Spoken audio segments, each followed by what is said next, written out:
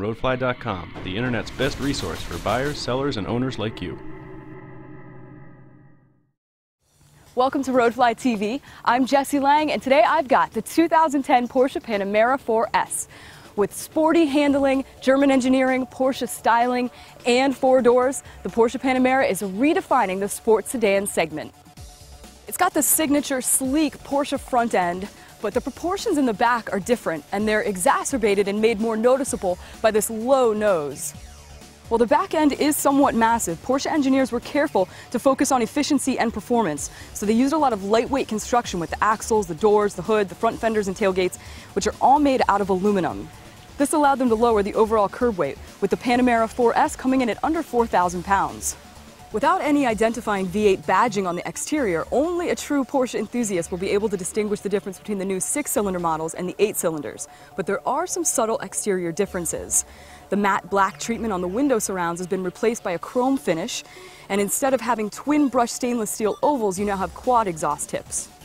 It's got a 4.8-liter V8 engine that produces 400 horsepower and 369 pound-feet of torque. You've got decent cargo capacity with this car. You've got over 15 cubic feet of space in the back, and if you lay the back seats flat, you've got over 44 cubic feet.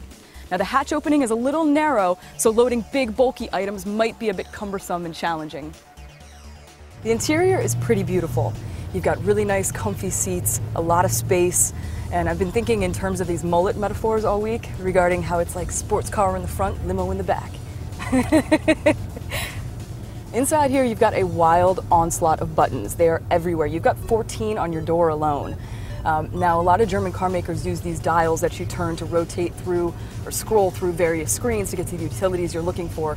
And here, they've put all of the things that you're going to use most often in a place where you can easily access them, such as your audio and your climate controls and the buttons that allow you to change your sport suspension. They do have a button located on the steering wheel that allows you to scroll through a little screen that appears right in front of you here. And it shows you things like your tire pressure. It also has a stopwatch feature, which is very cool and very much Porsche spirited, though I think it's probably pretty hazardous to use while driving. I tried. Now there's a ton of options, as always with Porsches. You can really customize this car. You can spend over $8 grand on some carbon ceramic brakes, $6 grand on the 16-speaker surround sound system. You can get your air vent slats covered in leather for $2,500. But less excessive options aside, the V8 does come with a generous amount of equipment. There's standard power seats and dual zone climate control, a 7-inch color touchscreen nav unit with a 10-speaker audio system, and a power moonroof and liftgate, as well as bi-xenon headlights.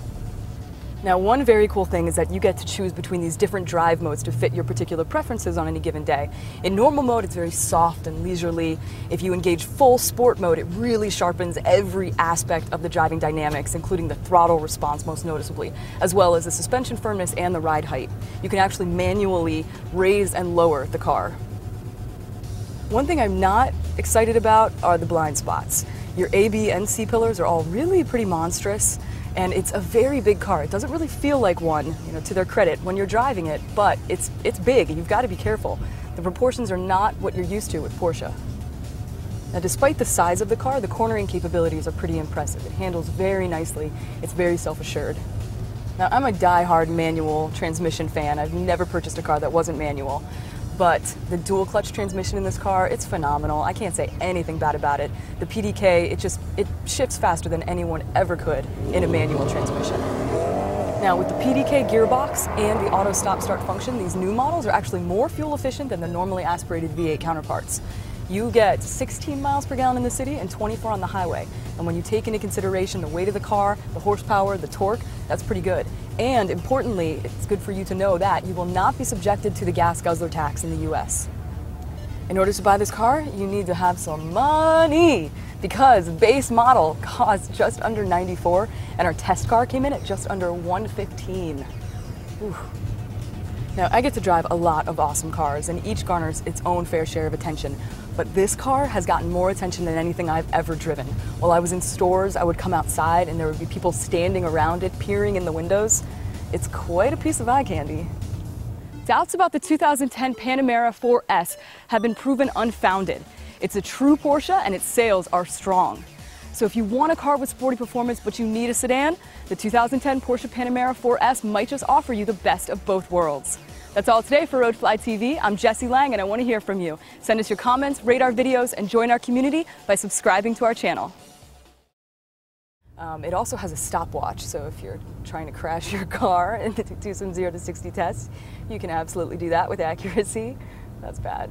Let me start over. It really is, though, like, want to crash today? Use the stopwatch, Jessi. You know? And the car got mad at me. Stop yelling at me. Okay. What is up with the key? Do you see this? It's shaped like a little car. Look at the big badge that takes up the hood of the little...